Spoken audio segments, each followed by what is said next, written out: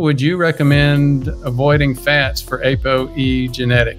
As you start getting deeper into that whole ApoE question and the dietary question, and you start thinking about carbs, here's the problem. You have so many people that have a carb metabolism problem driving this issue. And then you have people that also have ApoE4. And so then you start getting into a question on how to deal with that. Those patients are a little bit challenging. One of the things that I've noticed, though, is that after patients begin to wrap their head around the fear on this issue and start looking at it, they are able to stay in a mildly ketotic mode and not just overdose on fats, which people tended to do with ApoE4 in the past.